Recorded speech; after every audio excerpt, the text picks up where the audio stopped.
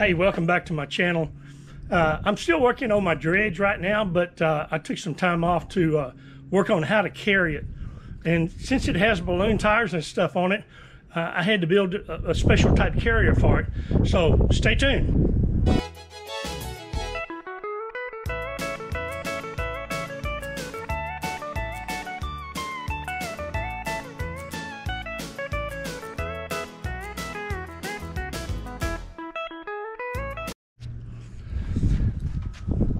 Okay, well, here we go.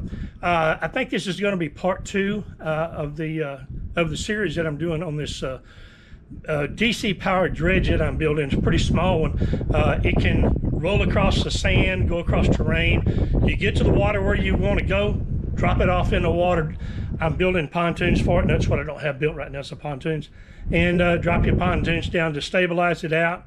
If you watch my earlier video, you'll kind of see the first attempt and excuse me, how unstable it was. But anyway, I kept thinking I can't carry this on a normal rack behind my pickup bed because you're strapping the cart down, and this has got balloon tires on it. Beach tires, they only have like 2 or 3 pounds of air in them. I'm afraid I'd blow them out. So this is what I've done. You see how it works out. What I've done is I've got some 2-inch square tubing. This slips into my receiver hitch, and then I welded a piece up here. This piece right here on top is a piece off of my pipe bender that doesn't work anymore. So I figured, well, what the hell? And I didn't have a pulley or anything to put on it. So I put this on here.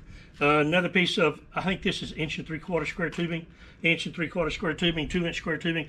So when these two go inside of each other, or this goes inside of this one, it's going to have a little slack in it. Now, if you go ahead and buy something that's actually designed to be put in a hitch or a receiver like what comes on the truck, it's probably going to fit a little snugger. But I'm DIY. That's what this is, DIY. Do it yourself and do it the stuff you have it on. So that's what I'm doing. So basically, what we're going to do, I'm just going to scoot the cart over a little bit.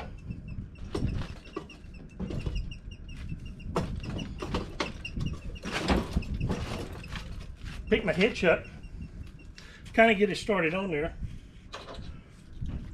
and then I'm going to take my remote right here, and we'll turn it on. And the winch is located up in the bed of my pickup, and it's been there for years, and I didn't want to have to move it. So anyway, what I'm going to do is, it's loud. The winches are loud. This is that Badlands 2,500 pound winch from Harbor Freight, and if you've ever had one, you know you can't hardly stand them. They're so loud. But anyway, I pick it up to where it's off the ground. You know, come in the back, give her a shove. Now it's on there. So what I want to do is get enough ground clearance.